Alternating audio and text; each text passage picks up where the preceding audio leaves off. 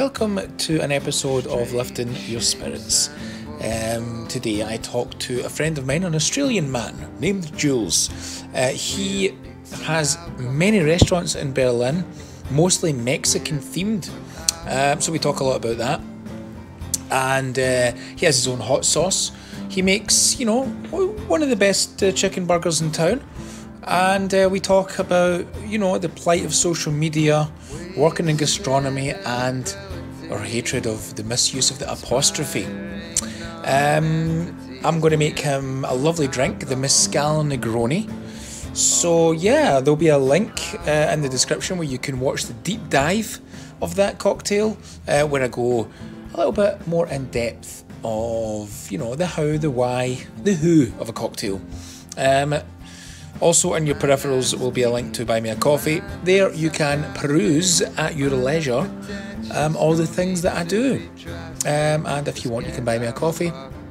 And you don't have to buy me a coffee, you can just have a cruise. So enjoy the show, and I'm very glad you're listening. All the weird beats and alcohol.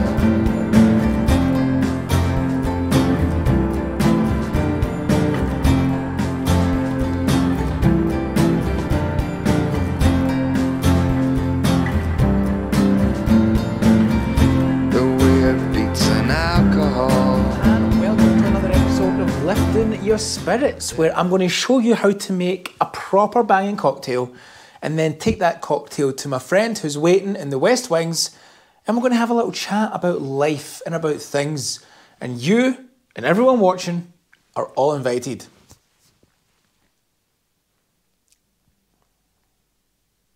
Today I'm going to show you a Mezcal Negroni. Yeah, that's right, a Mezcal Negroni. You can put Mezcal in a Negroni. You can put loads of things in replacement of gin in a Negroni. For now, I'm just going to show you a quick version of this and then get to my guest with it. But in your peripherals, there's a link to the Mezcal Negroni, a deep dive, and that's where I go much deeper into the cocktail itself. That's for the cocktail geeks out there, and you can make it along with me step by step. But for now, let me show you how to make a Mezcal Negroni. To start us off, this is what we need. It rips the heart out of the agave plant, which weighs about 40 kilos, and it's thrown in a hole like some heartbroken blues singer. We're going to put 40 mils of our smoky mezcal in, okay? Just ever so slightly a little bit extra. Kind of just gives it an extra bit of a punch, you know?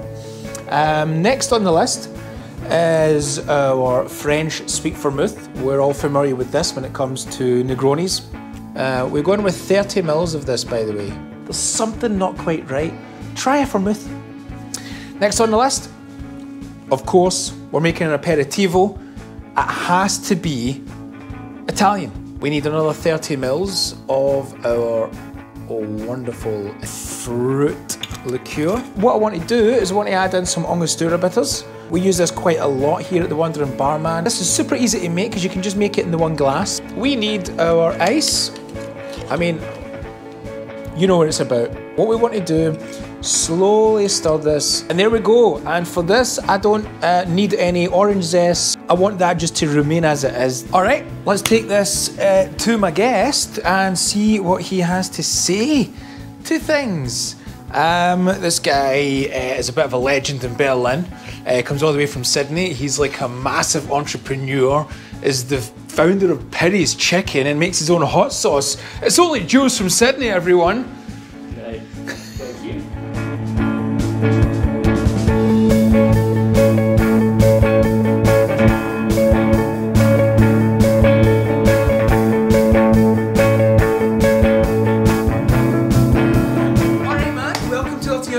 How you doing, Jules? Yeah, I'm doing good. Good to be here. How you? I thought I'd make you a Mezcal Negroni because of your Mexican, almost like honourable heritage.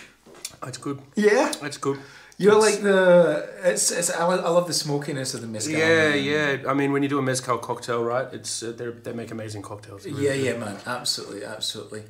I thought I'd have to go mezcal because of your, you know, you're like the Mexican guru of Berlin, man. I mean, you've been here. I mean, maybe you can just give a wee small introduction as to like for my 200,000 followers. You know, like they need to know who you are, man. So yeah, the whole Mexican thing. I've travelled pretty extensively through Mexico. So I went there as a 20-year-old, I think, and I've been back twice since. Aye. And whereabouts, man? So I started off in Mexico City, where I've been every time I've visited. I've gone to Mexico City. Okay. It's the obvious place to sort of land. And my first trip, we went across to the Yucatan Peninsula, to Cancun, Playa del Carmen, Tulum, and then we got a car and drove inland and went right through Chiapas. Wow. And to Oaxaca and along the Oaxacan coast. Now we're talking. Okay. That was an amazing trip, and that was really my first time actually seeing the world, traveling. So you're from Sydney, man. You hadn't done much exploring. No. You just get, and then so why Mexico, man? So I had a friend who was studying abroad. He did an exchange, and he'd never been overseas at all. I'd been overseas a little bit as a kid, and he told me, he said, "Man, you have to come. This is so good." Yes, and right, he said okay. the food's amazing, and I said, Mexican food's good? What do you mean? Isn't that like the fucking old El Paso fucking tacos, burritos? He's like, Exactly. man. He said, man, we have no idea what Mexican food is. Because we're kind of Tex-Mex, we're too fucking the burritos and that. Yeah, well, basically at that point, it was Mexican cuisine was not that well known. Mm-hmm. Now it's trendy as hell. Like you can go anywhere and you can find good Mexican food. For sure. Decent Mexican food anyway, but and he told me, and I'd just finished university, so yeah, I must have been 18 at the time or something, and I just thought, fuck it. I was working I was already at uni. I had 3 jobs. I was a bartender. I was a forklift driver. Forklift driver. I ran poker tournaments, and I was studying full time. What were you studying of interest? At that point, I was doing an arts degree, majoring in psychology and philosophy, but I switched out after 2 years, right, and finished doing writing, sort of journalism. Right. But yeah, and I just thought, fuck it, like I'm just gonna go. It was the end of the year, so we had 2 months off, and it was just my first real adventure. Just saying, I'm just gonna do it. I'm gonna buy a plane ticket and fucking go over there. And I went over there for 3 months. And yeah, the cuisine, the food just absolutely blew me away. Okay. And it was something that I became probably a bit of a dick, a bit of a food snob. So my friends said, "Oh, we're going to this Mexican restaurant," and I'd say, "That's not real Mexican. I'm not coming." Or when you were back in Sydney? Anywhere I was. So, and we'd go to a restaurant, and I'd say, "No, it shouldn't be like this. This is crap. This is crap," and that can be a bit of a downer. So, for other people going for a fucking dinner. So I basically just not go to Mexican restaurants, and then I ended up working at White Trash in the kitchen here. White Trash, man. Was that then where? Schönhauser Allee. Oh, the old school one. Right across from the comedy club. That's right. Yeah. That's right. That was a cool place, man. Were you cooking there? Or? I eventually worked my way up to cooking. So I was traveling again in Argentina, and I came back with no job. And my friend from Peru said that he'd get me a job in the kitchen there, and I started off carrying plates. He got himself fired. I took his job. How did he get fired? I mean, there's a lot of naughtiness going on there. I can't remember exactly what it was for, but he actually, funnily enough, ended up working for me a bit later, and he was after 3 months. He said, "Well, this is the longest I've ever had a job for." So I mean, yeah. But I ended up just working my way up, and eventually cooking with this guy from Texas who said that he wanted to open a place, and he was really into authentic Mexican food, and I wanted to open a bar with my Mexican friend. Yeah. And I said, why don't we just do this together? And that was back in 2009. And was that Santa Maria? That was Maria Bonita, which is still there. Oh shit! On Danziger Straße. So yeah, okay. Yeah, we threw in $5,000 each. And fucking opened. And back we were making our own tortillas, we were making our own salsas, and back then everything was word of mouth. There was Facebook existed, but social media was a new thing. So man, smartphones were even. I don't remember really having a smartphone in 2009. I got a smartphone in 2013 when I got my dog. Yeah. Just to take photos of my puppy. Love that. So we opened that up with nothing, and we did a soft opening. With free food, just to try out the dishes. Mm-hmm. And there was a fucking queue of about 150 people just going down the street. Nice. And this is all word of mouth. No advertising, no posters, know nothing. And so we sort of rode that buzz. We were the first authentic Mexican place in Berlin, really, with spicy sauce, spicy food. Yeah. And me being the poor decision maker that I am, we ended up opening another 2 restaurants within 9 months, and everything pretty much fell to pieces. So well, I mean, dude, I mean, because, you know, in my younger, more irresponsible days, I always kind of wanted to open up a bar, right? But now that I'm 35, man, I'm like, fuck that. Like, even if someone gave me like 40 grand to open up a bar, I think I'd be like that. I don't think I can, man. Just the hours alone, because you're the one person, man. You're doing everything. You're 17-hour days. You're cleaning toilets. You're cooking. You're making stuff. And honestly, a lot of the time, it's more stressful taking days off than it is just to power through.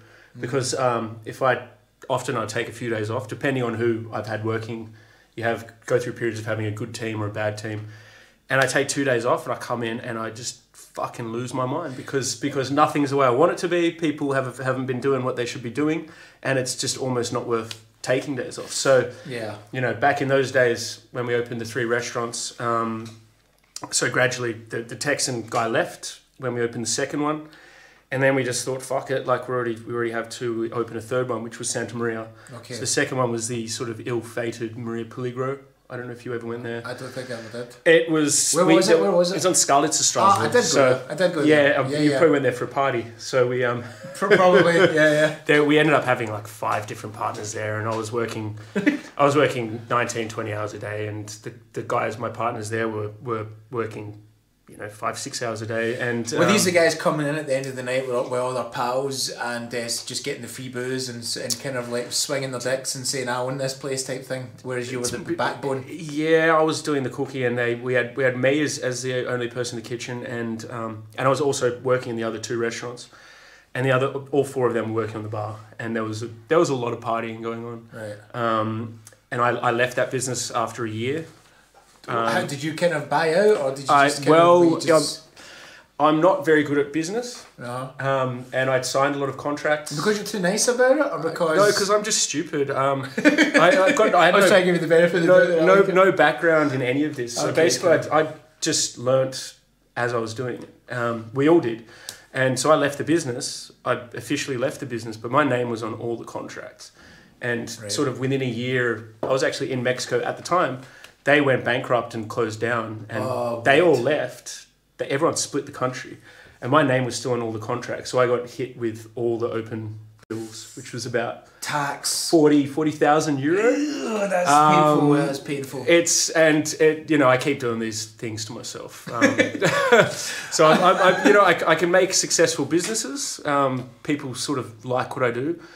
But I'm terrible at business. You're still rocking some businesses, man. Santa Maria's still going, and you've got Piri's Chicken, which is debatably what was some of the best chicken burgers in town, man. Thank you. And you've got your Piri's hot sauce as well on the go, man. Yes, and I see you already have a few, but I brought you some anyway as a present. Thank you, man. I appreciate that. You have quite a lot of your guests involved in this. I do, yeah. Ben Smith, who's been on here. That's right. He's designed all the labels. Yeah.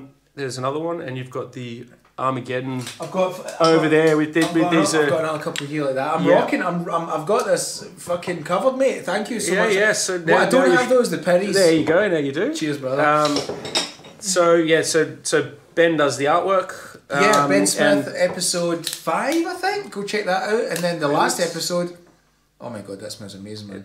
It's liquid crack. Really. That smells absolutely banging. Okay, nice. They're distributed through Chili Punk. Boom, Mr. Neil Num. Neil's distributing that. So living along. Neil and I have been getting together quite a bit lately with his sort of love of chili, and every food that I do is spicy food. So I also specialize in making laksa, which is a Malaysian soup. The Mexican food and Piri's, which is I'm relaunched Piri's during lockdown, essentially. So the day they said you have to close your restaurants, you can do takeaway and delivery, and I said, fuck it, I'm going to do Piri's again. Yeah. Because I used to own Piri's, the restaurant, which closed down. That was on Goulet's Street? No, Venus Charles. Yeah, that's the one. That closed down, I think, in 2017. I can't even remember the years. Oh, these restaurants, man, nuts. Yeah, so, and I thought, fuck, let's do this, because Mexican food I don't think it's great for takeaway. It's a lot of... Yeah, it can get a bit soggy. It can get a bit soggy. It can get a bit stodgy. Yeah, so I mean, tacos don't travel well. Well, if you keep everything wrapped separately, it's better, but it's also a pain in the ass to take tortillas, wrap them in foil, box everything up separately, give all the salsas. And then there's a lot. It's a bigger carbon footprint. You know, you're using all these little individual plastic tubs for your salsas and your sauces and stuff. You know. Yeah, and another thing about Mexican food, and I am slowly. Actually, maybe not that slowly. I may not actually have any more Mexican restaurants at the moment. So, yeah, the lockdown's not been kind to Santa Cantina, which is my, I think, 6th restaurant or 5th. I'm not sure. Yeah, it's one of your flagships, though. It's one of your kind of we actually had our best ever summer last summer, but winter's just been brutal. People aren't going out and buying food. I guess people are running out of money. People aren't getting home delivery. I think what happened in the first lockdown, man, back in March 2020, like that kind of March, April, May, you know, everyone was having fun, man, because everyone was like, oh, I'm happy for to have time off and for my work and the state to give me money. Yeah. And there was all these, like, in Berlin specifically, man, there was these, like, huge these grants that everyone was applying for. So... people were getting thousands of euros. And they're all going to have to pay him back. Yeah, man. It's ridiculous. I can't wait because thankfully, I'm one of the legitimate ones because I'm a full-time artist. So I was like that. I'll take that $5,000, no worries. And I can completely bullshit, get all my books in an order, right?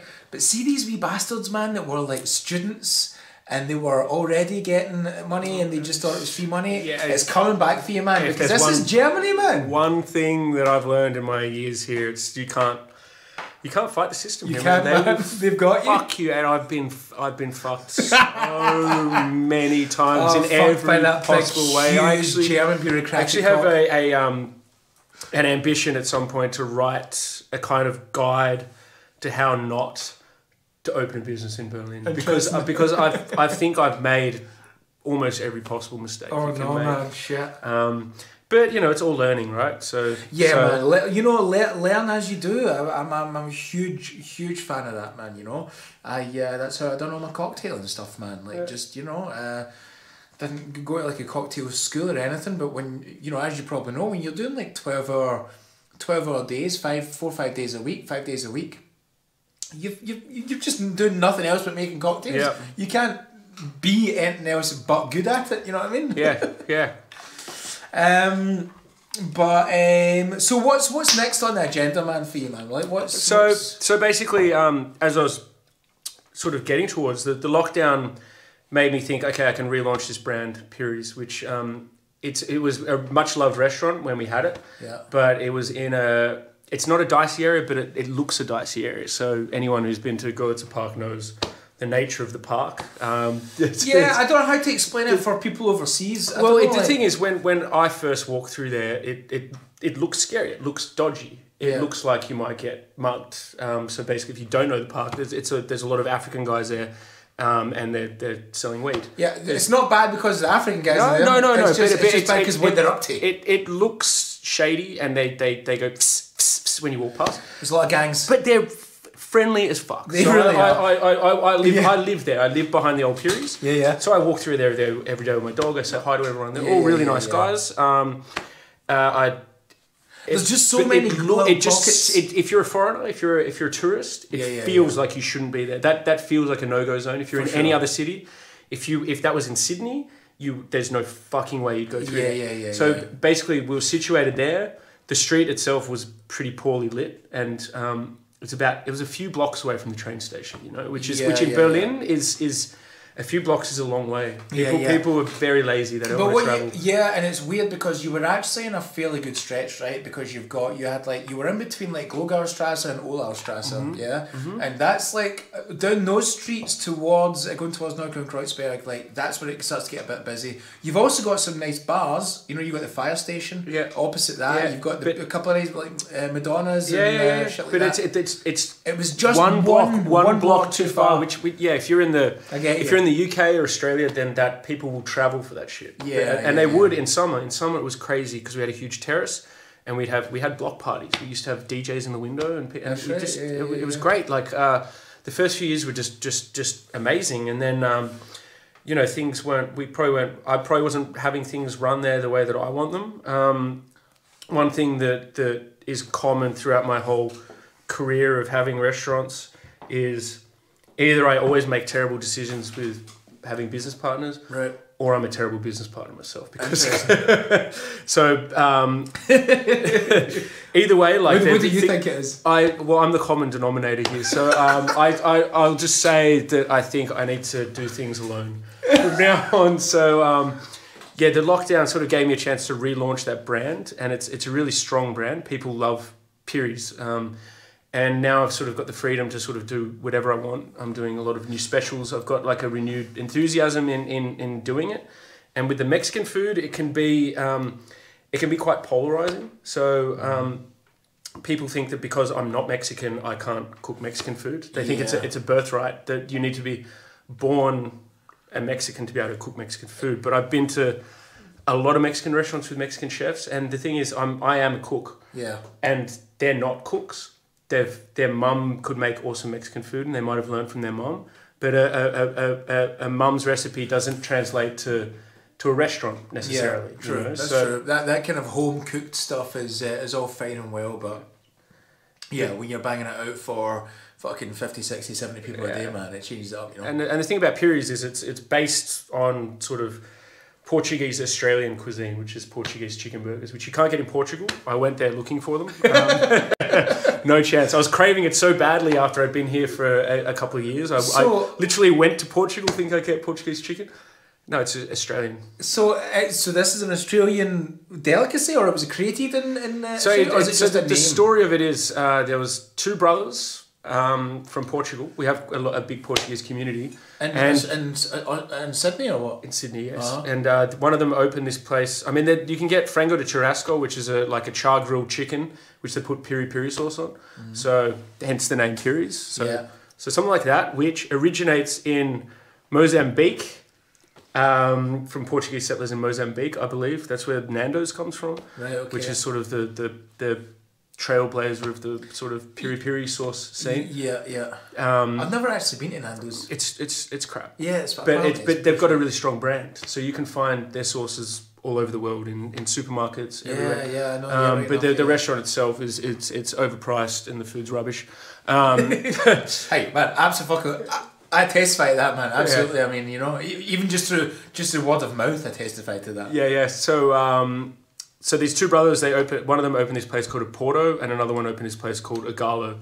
And a Porto had this iconic Bondi burger, which is basically what the Piri's classic burger is. Right. Okay. And it's very simple. It's just breaded chicken breast, lettuce, cheese, aioli, and the hot sauce. But dude, it's not even just, what makes the chicken, right? And your chicken in particular, man, it's the it's the crust round the chicken and the different spices and stuff that are in it. Because that's the game changing thing, man. Yeah, I mean, I think the key to cooking, and one thing that I've learnt, I was watching one of your episodes actually this morning about talking about palate and about and with Fraser. It's about having something that's just well balanced. So I'm obsessive about seasoning, and that's one thing that it was actually one of the things I learned at White Trash. Wally, the owner, he used to bang on about that all the time, and it resonated with me a lot.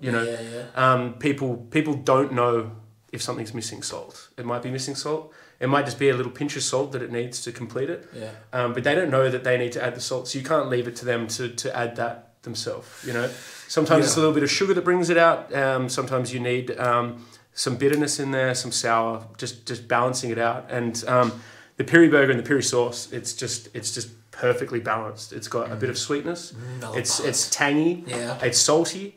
There's some crunch from the lettuce and the chicken. It's just it's spicy. It just gets all the taste buds going. It is simple. People think they need to add to it because it has like fucking 5 ingredients and 2 of them are sauces. But no, people come and I could be making more money off them on that first visit where they say, I want to add this, and I say, stop. If you haven't tried this before, just try the basic one. And actually, I think that's something that honesty is really important in customer service, and they'll appreciate the fact that you're not trying to make more money off them. And I also know that they're going to enjoy the simple, basic one more than they would with this one they're pumping money into, and then they come back. Well, that's the point, man, that they come back. If they have a chicken, right, and then they get extra cheese or extra bacon or extra jalapenos or whatever the fuck it is, they're going to be like, oh, it was alright. But if you say, man, go for this, that is amazing, and they're going to come back. I think that's the one thing important is in going to a restaurant. If you don't have allergies, if you're at a worthwhile place, you need to trust the chef. You need to trust the cook. Like as a boss, are you talking, or as a customer? Not as a boss. No, as a customer. Right, as a customer. If someone recommends, I love going. The beauty of Berlin and the scene here is we're a pretty tight knit community. So we sort of everyone kind of knows everyone. And I love going to. I don't often go to restaurants, but when I do, I love going and saying I don't want to see a menu. I just want. Yeah, give me what's happening. Exactly, and most places they'll do that. They'll just if you go to a nice place, depends. I either eat at like nice places or I get junk food like fucking Burgermeister or something. I don't. I'll choose what I want from there. But yeah, so you got to trust the chef and trust what they recommend. And have you got any kind of allergies, lactose intolerant, all that kind of stuff? Anything? Yeah. Me? No. Yeah. You're no. Filled with 100%. I've got iron guts. I'll eat anything. Me too. But it must be like that's quite a good thing that we have. Like I can also love. There's nothing that I don't like. Yeah. Nothing. You put anything on my plate and I will eat it. It's like I don't actually like sauerkraut. Like I don't really like it that much. But if I'm at someone's house and they put it in front of me, man, I'm fucking scoffing. I'll eat anything on the plate. That's how I grew up, man. Look, if someone else will eat it, then it's got some redeemable qualities, right? So I'll eat it. And totally. I ate some weird shit in Mexico. I've eaten some weird shit in Malaysia and Thailand. And, what are we talking here? We're talking here. I've had eyeball tacos, stuff like that. Eaten plenty of brains. Brains are good. Brains are good. Brains are good.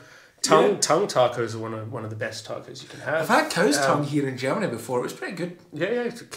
Beef tongue is amazing. I've cooked whole lamb barbacoa, so I'll just say, just give me the whole lamb, and I'll just crack the lamb's head open and eat the brains myself now. That is so sadistic. Brains are great. Cook it first. Slow cook it in some nice. Crack open a lamb's head and just fucking get in there. Yeah. But yeah, you got to trust what they're doing, and with Piri's, I think that I have that. Whereas with Mexican food, you get a lot of the risk of generalizing and being maybe a teeny tiny bit racist. Americans sort of they like to know it all, and people from the States. People from San Francisco particularly because they consider that to be the sort of capital of Mexican food in the world. So I once had a guy who I served him a plate of carnitas, and that's like our best seller at Santa Maria. And it's something that I know is good. I just know objectively this is a fucking great plate of food. Sure. And the guy looked at it and said, that's not carnitas. Yeah.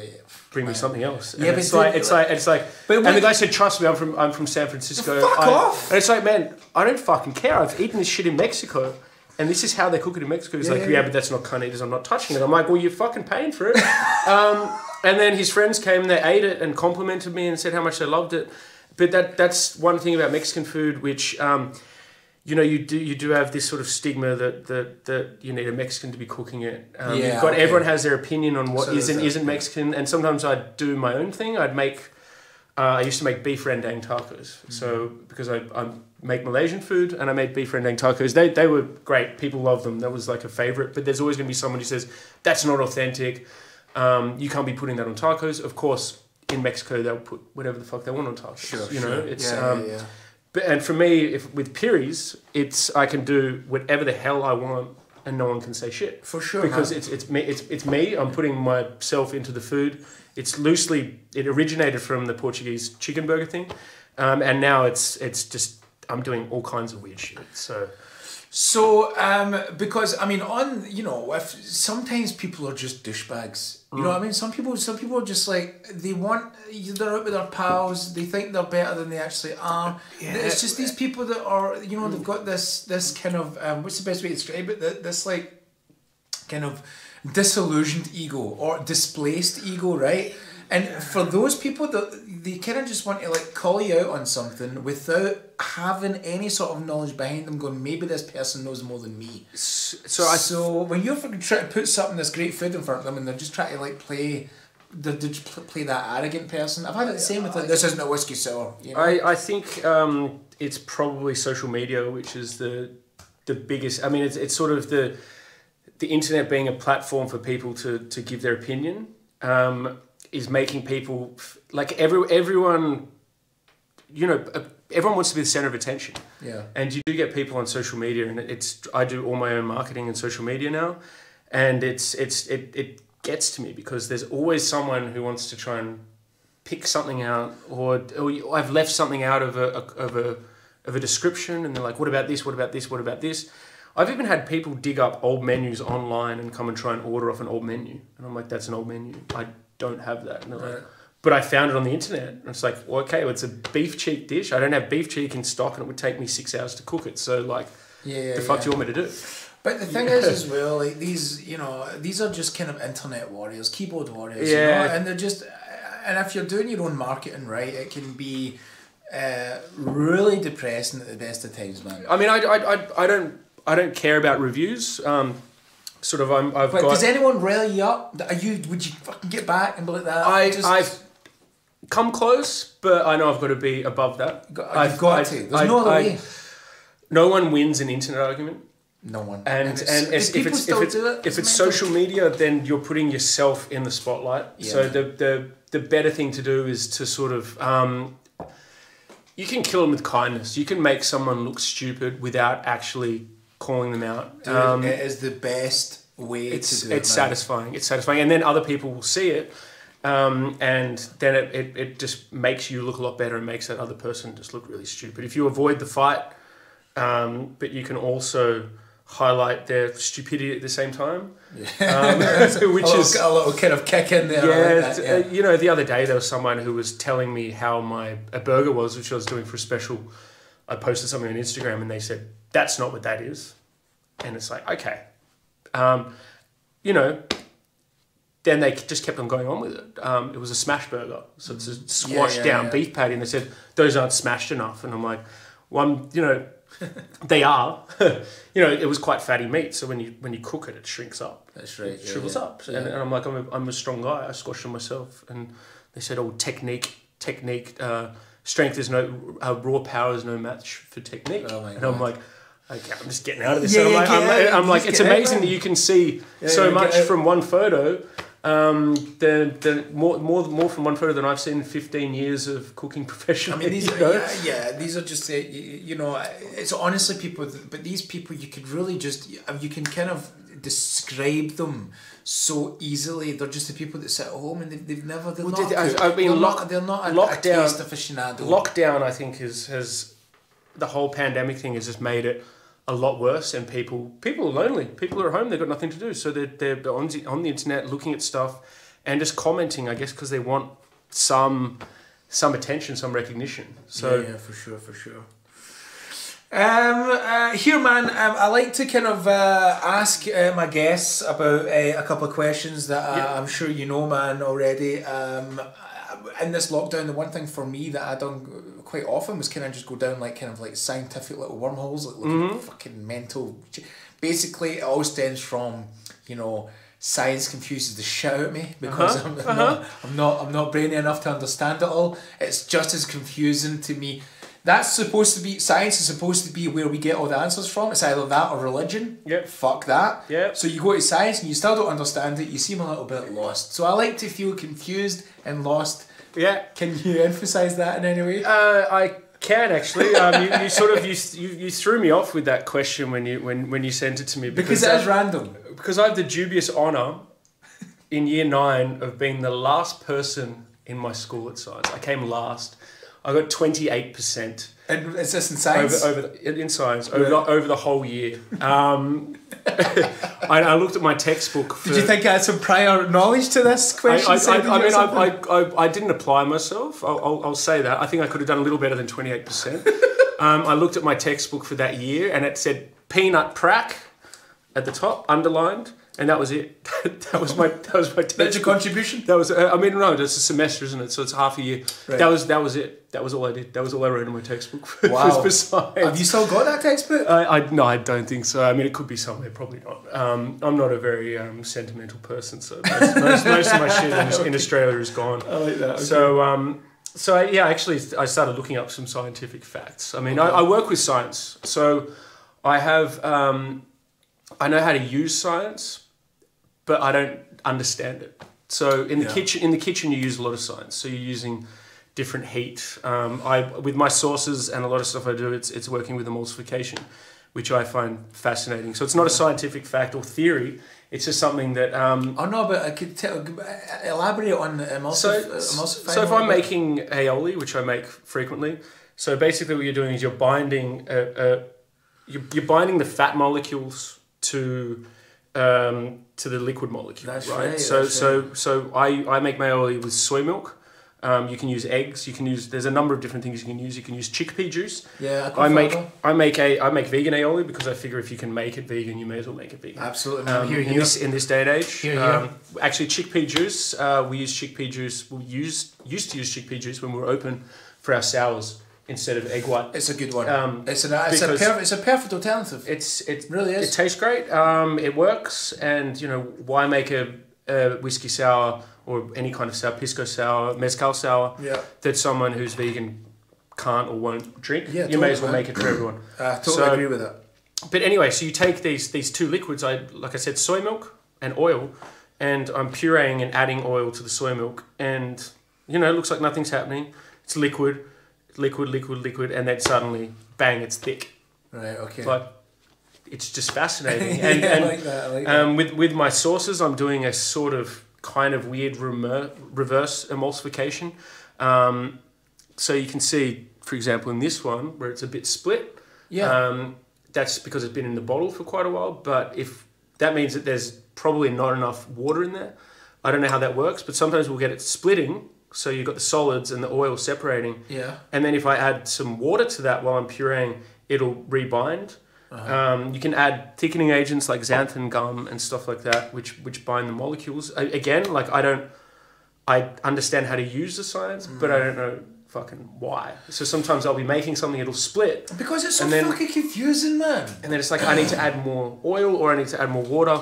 And for me, it's more of an instinctive thing. I sort of will know what it needs, and then you can make it happen. But see in the cocktail world, we do there's a lot of cooking involved. In fact, there's been a huge wave of cooks and chefs in the past 10 years who have went into cocktailing because from us we went up the way towards the cooking, but they're so up here. For them making cocktails, they're like that. This is fucking easy. So it's brilliant to see cooks and chefs behind the bar. We as cocktail barkeepers, well, we're kind of we do a lot with infusions, dehydrated fruit. Yep. We go mental on syrups, but they're all fairly easy, man. Yeah. You're kind of ice is another thing that we kind of but that's a lot more to do with cutting. That was actually because I did go down a bit of a rabbit hole looking up scientific theories and weird scientific facts, so I could have something on the show to impress you with. And there's the Mapenga theory, which is that hot water freezes quicker than cold water. Yeah. Boiling water freezes quicker than cold water. And also, because you've no impurities in the boiled water, you can get crystal clear ice with boiling water when you freeze it, Yeah. So it's brilliant. It just fucks up your freezer. Yeah. If someone if a bartender tried to come and put boiling water in my freezer, they would... that could get ugly. Speaking of that, man, things could get ugly. Do you have any? I always ask my guests as well, because if they have any kind of weird traits or habits that they have, man. A lot of people maybe, unwittingly have inherited something from their parents that they don't really know about. Man, have you got any of that shit? Yep. I'm obsessive about apostrophes. Oh, really? And correct usage of apostrophes, which was something that my mum banged into me when I was young. Is she into grammar or linguistics or a teacher? She's passed away now, but she did study literacy. She was a nurse. She was a psychiatric nurse, but she was just obsessive about apostrophes, and I inherited that from her, and I fucking can't handle misused apostrophes. And you see it so much here with plurals. People that put an apostrophe for a plural. Just like it drives me crazy. I mean, I'm a bit of a grammar Nazi. Like I said, I studied writing. Writing was always my talent at school. And a tiny little bit of my soul dies every time I see a misused apostrophe. What's a perfect example? Your is always one that I always fuck up. Your. Yeah, sure, but no. The one the thing that gets me the most is when people use it for plurals.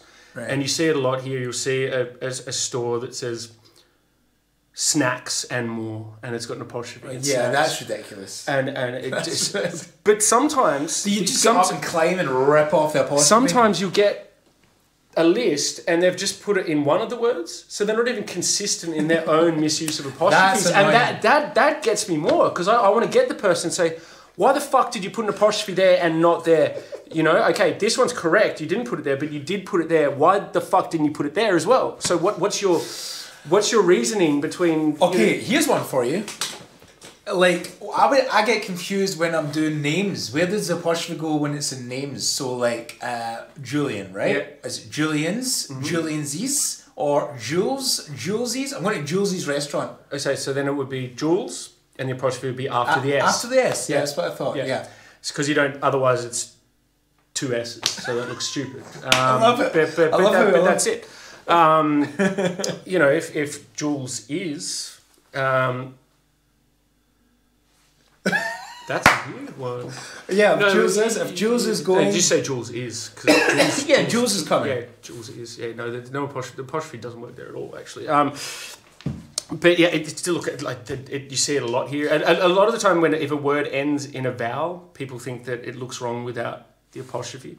So, would you ever correct someone? You get on Facebook and actually correct someone with this? I try not to. You try not to, but your hands are going towards the keyboard. But yeah, no, I can't say anything on Facebook at the moment. They banned me again yesterday for 30 days. Why?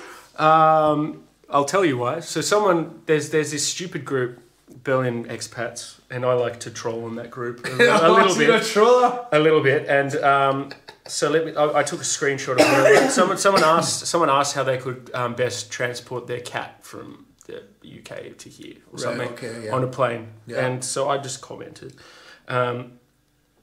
Duct tape them up and stick a straw through for them to breathe and shove them in your overhead luggage. Works every time and shuts them up too. I got banned for 30 days. Yeah, so they said, your comment goes against our community standards on coordinating harm and promoting crime. It's clearly a fucking joke. I don't want anyone to duct tape up their cat. Do you know what? I've got a fun fact about duct tapes and caps. About duct tape and cats. If you put duct tape just on one side of a cat, it'll walk around in circles. I believe that, because they use their fur to... Yeah, exactly. Yeah. Oh, God. That's hilarious. Yeah, fucking ban me, Facebook. Yeah. Fucking do it, come on. No, they banned... I commented on anti-vaxxers I said the anti-vaxxers and the anti-mask people, not particularly anti-mask people, I said they're the same white trash that have Confederate flags hanging at the front of their house, about all this stuff going on in the US. Sure. And I got banned for hate speech, because apparently white trash is one of the worst words you can use on Facebook. I'm sure it is in the Western world. Which I just find ridiculous. So surely someone reported you, and that's why that happened. No. Facebook trolling? It's just a bot. So none of my posts, which I got banned for, which I have 6 or 7 now. I think next time it'll be a year or a lifetime ban. I don't fucking care anymore. Facebook sucks. It does absolutely positively suck. It gets worse with every update. It's almost unusable now as a business. But yeah, no, none of them even made it. They just got picked up by a bot. They pick out keywords and bang. And I've tried to appeal every single one. And because one of them was actually I commented to a friend. There was a place they'd closed down and they're clearing everything out and they had a fridge I wanted. And I said, oh, I want that fridge. And then my friend commented, oh, I want that fridge too. And I said, touch that fridge and I'll fucking kill you. Banned. Oh, mate. Yeah, and it's a friend, a Facebook friend. You know, it's weird that it's like slowly getting like diving into this the censoring, censored speech, completely censored. You know, completely censored. And this is dialogue going on between me and a friend, and they've picked out keywords and said that I'm using hate speech. You know, and yeah, weird. Yeah, I want to try and make some cocktails based on like I'm going to call them now. I'll make a cocktail called White Trash maybe, or a cocktail called Gaffer Up Your Cat, and just see if they get banned. Gaffer Your Cat. Well, cocktail. no, I think that I'm probably more on a list or some shit. Exactly. So I'm probably get red flagged anytime I post anything. So I can't even swear on Facebook anymore. I mean I won't dare to just think. I mean I don't really care. Basically I use Facebook only for trolling and posting pictures of my dog, but but I do have a lot of business pages, so now I can't comment as my page. What's the name of your dog again? Luxa. Luxa. So she's named after the soup. Laxa or Luxa? Luxa. Luxa. Luxa. She's based on the Malaysian soup that I sort of specialise in making. I like it, man. I like it. Yeah. Okay, man. This is the wee part of the program where I just get you to ask me anything you want, man. I have no idea what it is you're going to ask me. Yeah, I thought that I'd just ask a pretty broad question that I know would have affected you in your time here, and could be potentially quite funny. So what's your experience of German efficiency? German efficiency? Okay, so are we talking like the trains run on time, or are we talking German bureaucracy? I'm talking your experience of it. Okay, so my mind is going through a couple of things, right? Because let's think German efficiency through like trams and trains and transport and stuff. Double thumbs up, love it, right? When you can actually get the train you want, it's not replaced by buses. Yeah, sure, but that's more like Berlin, man. But like, see if I'm going to like traveling down to Dortmund or wherever, or even get up to Poland or like a little bit through Europe, I've never really had any issues, I mean, the rest of Germany probably lives up a little bit more to the whole efficiency thing. Yeah. But in terms, my mind's going towards like efficiency with people. That can become a bit laborious at times, man, because German people are very, they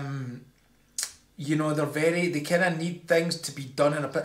I'm wondering if there's like a whole, like the majority of the nation of Germany have still to be diagnosed as having OCD or like ADHD or something like that, because they're just so like kind of, oh no, you can't do that. That's I think that something which it seems in the German nature is their natural response is just to say no. Yeah, totally, man. Can you do this? No, not possible. It's like, but you could if you did this. I'll give you the best example. So I'm going up to, this only happened a couple of days ago, I'm going for other reasons, I'm going up to the hospital to give like a lot of blood at the moment, right? Just because I'm doing part of this medical experiment thing. It's a lot of fun, getting money, it's rocking, right?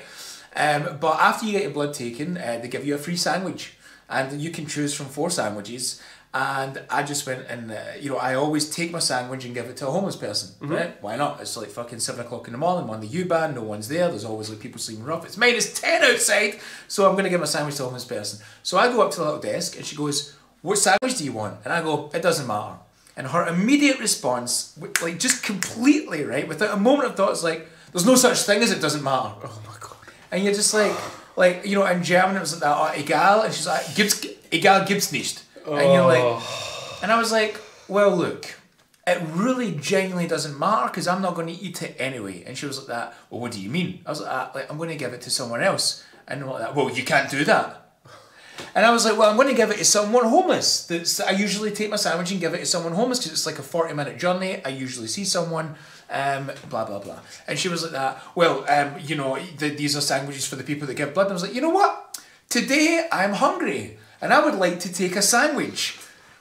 what sandwich is it that you've got the most of, that you want to get rid of? And she was like, you know, just kind of huffing away. And then I finally got a fucking sandwich out of it, but not without, like, you would think, as well, something that came to my mind there as well, like, a lot of Germans are very much about doing something very efficiently rather than fun, right? Sometimes I just go, like, sometimes I go around the long way of doing something because it's more fun. Like, I can think of one example where I'm on my bike with a couple of people and we're bar hopping.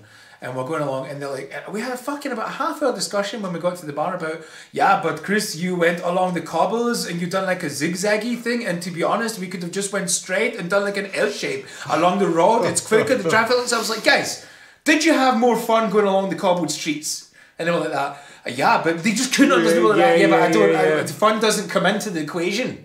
Sometimes it's just good to just do something for the sake of doing it. Of course it is, but yeah, spontaneity and you know, fun, unplanned things are not really.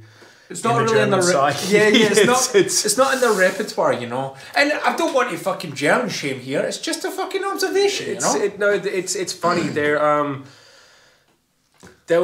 Germans like to plan things. I mean, they have fucking budgets. Do you have a budget? I don't have fucking.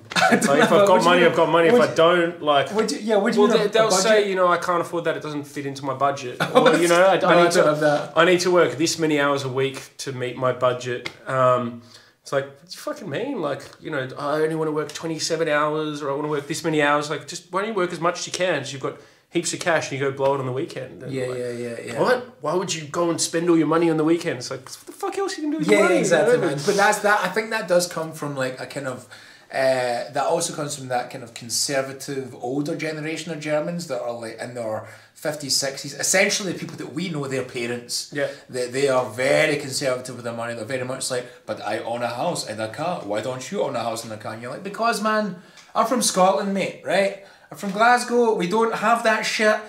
That's not on our prerogative right away, like straight off the bat. You know, you're coming, like, I always find it interesting that Germans, they study forever. Oh, God, until they're 27, 28. I've had people, you know, apply for a job and they're like, yeah, this is my first job. And I'm like, the fuck do you mean? Like, oh, I was studying. And I'm like, so? I was like, I started working when I was fucking 14 years old. Totally. And I had 2 jobs at uni. Yeah, it's normal. I mean, it's normal. When I was at uni, full-time at uni, I worked in the bookies and I worked cleaning offices in the mornings. They said, but how did you study? It's like, I just fucking just did a bit of study, went to some classes, worked. I was able to get really fucked up as well. Of course. And pass and get like a uni degree. Yeah. And still work and make some money, man. Pay for my way. No, but my parents pay for getting They also get a hell of a lot of government support. I think at the age of 26 or 27, you're considered independent. Yeah. You get something called Kindergeld, right up until you're 25. That's insane. Yeah. That's insane. And it's like 400 or 500 quid a month. I think my parents stopped giving me pocket money as soon as I was old enough to get a fucking job. Yeah. As soon as I was getting a paper round at 14, my parents were like, I think we'll be holding up that £5 a week that you get, or every 2 weeks, whatever it was, I can't remember. Anyway, man, that was glorious. I appreciate that. Yeah, we had a good time. I'm glad for having you on, man. This is the beast. This is the beast of the sauces. And in case you don't have enough Neil Numb paraphernalia. Oh, seeing you're on a bar show. There you go. Piri's bar blade. I love it, man. Yeah.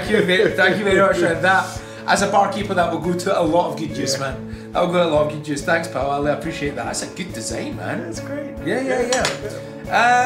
Listen, guys, have a wee look in your peripherals where you can see a deep dive. It's the link to the Mezcal Negroni. There's also a link to Buy Me a Coffee. That's where all the other podcasts are. Comedy sketches, recipes, more stuff to see. Have a cruise at your own leisure.